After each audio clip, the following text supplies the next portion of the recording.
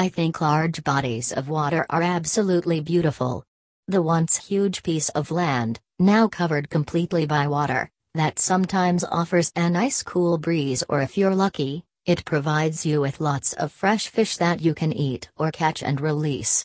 When you go down to the Amazon in South America, it's no secret that there are a lot of different species of fish. Some of them are beautiful while others are rather ugly. Then there are some that are naturally the prey, and there are some that are predators that you must watch out for. And while the predators are scary, I don't think I've ever seen a type of fish that freaks me out more than the pacu and sheep's head fish. It's not because of their size, it's because of their teeth. Just wait until you see what I am talking about, then you will understand. This is the pacu fish, which is a freshwater fish that is very common in the Amazon and Orinoco River basins of lowland Amazonia.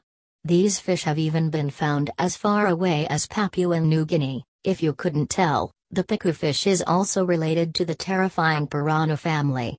They are both members of the Sarasilemani family, but they have very different eating habits. Piranhas have very sharp, almost razor-like, teeth and are carnivorous.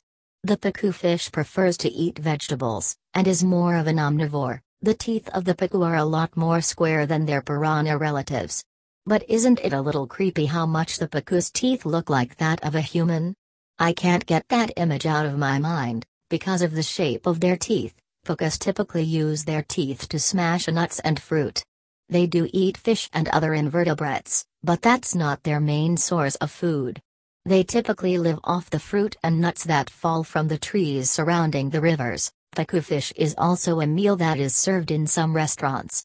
It's fried, which allows you to eat most of this fish, although I'd probably be steering clear of the head in general. When the pacu's mouth is closed, you can barely tell it's any different than any other fish. But once it opens wide, it's a thing only nightmares are made of. The pacu is not the only fish with human-like teeth though. The sheep's head fish also has teeth that resemble human teeth. The difference between the pacu and the sheep's head though is that the sheep's head fish has a lot more human-looking teeth. When the sheep's head fish becomes a full-grown adult, they will have incisors that sit at the front of their jaw, along with molars that take up 3 rows on the top and 2 rows on the bottom. Sheep's head fish are sometimes called convict fish. If you couldn't guess why, it's because of their black and white stripes making them look like they are wearing old prison uniforms. Since the pacu fish can be fried and eaten, would you dare to order this at a restaurant in South America? I'm pretty daring when it comes to the food I eat, but I don't think I'd be willing to give this a try. The only way I would probably try this would be if the head was removed first. The teeth from both the pacu and sheep's head fish look like those fake dentures that chatter together when they are wound up.